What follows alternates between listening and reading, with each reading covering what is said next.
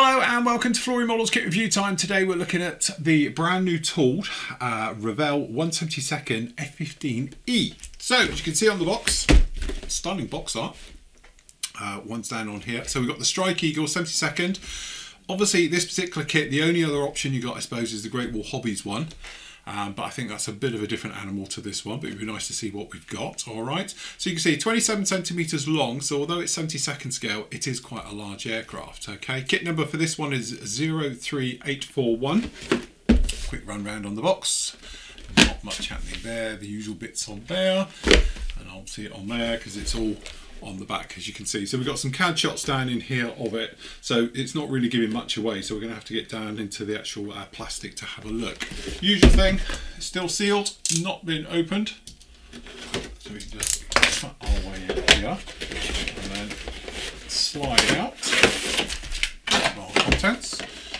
Alright, so usual way of doing it, and you see the nose sticking right the way through. So we've got a couple of little separate bags. So we've got the first one just down in there, we've got a second one doing everything weapons wise, bottoms of the fuselage and things. Seems to have quite a lot of parts down in there, which is quite nice. We've got the clear parts, which is separate bagged as well, which is a nice touch. And then hopefully in here we will have the decals. So we've got a usual blurb sheet, and we've got some very nice decals which we're looking at the moment. So starting off with, as always, we'll go through the old instructions. Usual thing about how to build a model, and then we've got the colour call-outs, which unfortunately are their usual way of making up mixes and that, but let's face it, it's just going to be gunship grey I think on the majority of the outside of it, but because it's in special markings it might have some other areas, so we'll have to check into that one. Alright, so running right the way through, we've got the sprue layouts for A, B, and then obviously D. We got some blanked out areas, which is actually, it does fill me with a little bit of optimism that we might see other versions of this coming out as well. So that should be quite nice if we do. All right. Again, looking down on here gives you a rough idea of the sprue layout and your numbering down there as well. Nice to see full color instructions, which is obviously going to help you out with your painting, as well as obviously keeping a track on parts and things like that. So we've got the seats being fitted down into this one, sort of 4-part seats as those go down in there. 2 tubs, and they're separate as well, which then leads me to believe that maybe we will see the normal single seat C version come along at some part as well. Then obviously we've got the control sticks being fitted down into this one, and then the seats. We've got instrument panel, instrument combing, heads-up display being fitted down in there, and we've got decals making up the actual details on the instrument panels themselves. Same with the rear part and the rear combing going over that. And then obviously the sticks being fitted down in, and again opening up a couple of little holes down in there for sort of pitos I presume coming out of the sides, and then forward fuselage being put together down in there. Nice touch, we've got full length air intakes as well going right the way down to the first stage of the compressor blades, so that's actually really nice on a 72nd scale kit. Interesting, never seen this way of doing it before. So it looks like we've got these outer tabs that are going to fit down onto the underside of the wings, which again, I haven't seen anything like that before, so that's new. And again, an interesting way they've done the front end, because you've got the rear part of the actual cockpit or the fuselage section meeting the front down where the wheel wells are. So again, be interesting to see how that fits in there. It looks quite complex. There's plenty of holes to open up as well. So again, we're being led to believe that there's probably the C version of this will be around as well. All right, so opening up those, and then top and bottom halves being fitted together. Again, this gap in between, it's quite interesting how they've done that. It's not your sort of normal fuselage build-up, so it's sort of like an external system being fitted to the top and to the bottom then. Obviously you're building everything around those air intakes as they're going in, and then we've got the gun being fitted down on one side and obviously the combing onto the other, and we've got the actual intakes. And again, it looks like they're a solid sort of slide fit system into that. We'll look at those when we get into them. We've got those fuel tanks or the fast packs being fitted down onto the outside, which cover up this big gap. So again, that's where I'm thinking perhaps we're not going to see a C version because we've got no fuselage halves for a C. But again, it may be something that they'll do differently if they are going to do it. So anyway, those being fitted on both sides. We've got those exhausts being fitted down onto the tail areas as well. And then the forward sections and the intakes being fitted down onto this one, as you can see down on here. We've got the nose being fitted onto this one, and then obviously we've got the actual afterburners being fitted down and the cans being fitted onto the rear, so that's those going on. And we've got to fit those actuators, so there'll be multiples of those, 10 on each side being fitted into there. And then we've got the verticals being fitted in. Pretty nice. And then we've got the arrestor hook down in here at the back, and then the gear going together, as you might imagine, being fitted in. You don't get gear doors in the open position, so not that you probably would, because obviously most of the time they're in the closed position anyway with just the little bits out. Nose being fitted on, which is fine. And then obviously more detail, which is quite nice for the actual underside of the internal canopy being fitted onto this one. Again, open or closed if you want to do that one. Pitos. And then obviously we've got the fit. So again, we've got the AAQ13 and 14 system as well being fitted onto here. We don't have looks like a sniper pod or anything for the more modern fit. It looks like it's the older fit for this one.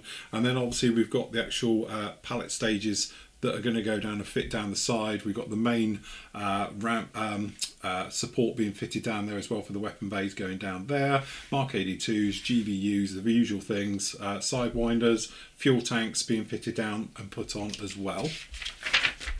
Again, and then obviously fitting all of this in. So again, we've got down in here centerline tank, and then the lantern system being fitted down into there. Those packs being fitted down the sides, weapons fit as you want them, and then we've got the markings. So beautiful one by the old Seymour Johnson crew down in 2017, 2018 for the 75th anniversary. So it's the only time we've probably seen anything but sort of, you know, gunship grey. So we've got these nice decals that are going to go down in there. So I don't know how much has to be painted and how much is decals. We'll have to have a look at that. But nice that they are done that way. Again, it's talking about sparrows, which wouldn't be on this aircraft anyway. Sidewinders, GBUs and Mark 82s. And again, that really nice one on the top as well, just like that. So all in all, very nice. It looks a little bit complicated. Okay, so looking at the decals, you can see very nice as well. It's that usual thing. I know it says printed in Italy for Revell, but we're pretty sure these are probably Cartograph, because they are really very, very nice indeed. Never a problem. Again, nice areas. And again, looking at it, I don't know how much you would actually need to do in the light grey, because it looks like most of it is on here. These are obviously for the intakes down the side, so I think you can probably just do it all as decals, which would be a nice touch. But anyway, there we go. Some very nice details down in there. Okay, so if we jump in to the first bag, we can get in.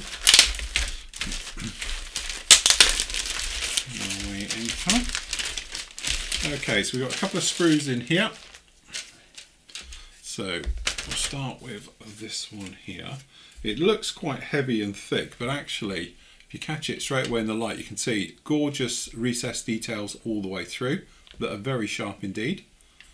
Very nice, happy with those. And then working our way around, you can see you've got lots of detail down the side on here on the actual fuel tank, which is moulded into the pylon, but the pylon's got lots of detail as well. You know, there's not a great deal going underneath obviously, but what you have got is, again, for the pylon areas, things like that, so that's quite nice. We've got the cockpit tub down in here, which has got nice details on it right the way through for its scale. There's a little bit of flash here and there around it, so that's okay. These are those intakes. And again, it's got, we've got a little bit of ejector pin down in there you might have to take care of. Just depends how the underside fits into that one. But very nice indeed. Same on the other side, pretty much a mirror. And then down on here, again, we've got a little bit of flash just down around these areas as well, which you're going to have to take care of with the gun, and then the other side as well. One of the ejector seat parts down in there, it looks like we've got the main gear down in there as well. So under here, you've got that sort of area, and it fits through, and it looks like they're pretty recessed as well, so that's quite nice. So generally, and again, we've got these little locating tabs, nice big chunky ones, so hopefully they'll fit quite nicely all the way in. So that's pretty nice, no problem with that.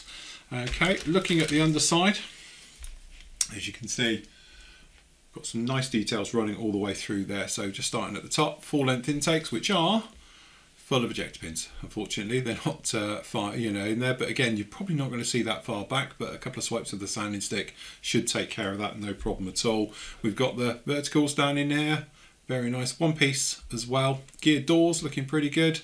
Very nice detail for such a small little item, but very nice indeed.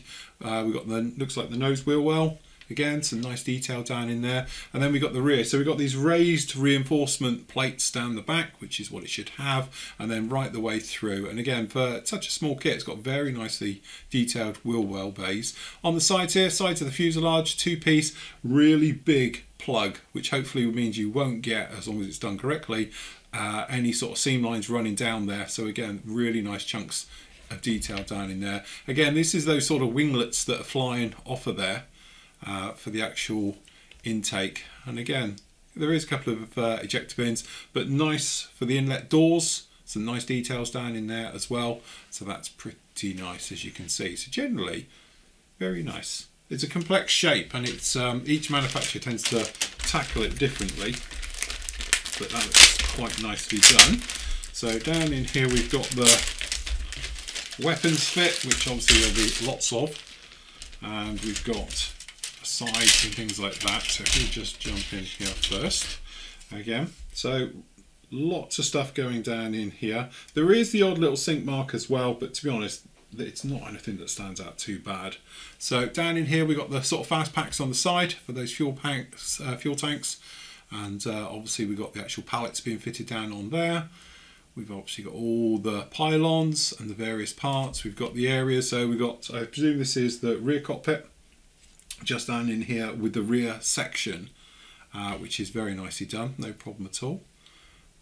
Again, really good details down in there. It is the older fit, if you like, so it's got the older targeting and low altitude pods as well. So you know, if you wanted to do more of a modern one, you might have to swap them out for something like sniper pods and things like that, but generally quite nice. As you can see, some good details underneath, very nice. And then we got a match pair, exactly the same, just down in here. So down in here we've got sidewinders, we've got GBU 12s, we've obviously got Sparrows, which probably you wouldn't use. We've got the wing tanks down in here. We've got one-piece can at the back here for the engine nozzle, very nicely done. And then obviously down in here we've got the parts for the rest of the engine nozzle. So the engine's really going to be quite nicely detailed at that back end. We've got these nice little bits down in here which are going to make the detail. We've got the wheels, they're not weight on wheels, they're just normal ones, but nicely done all the way through. So yeah, very nice. Okay, last up we've got the clear parts.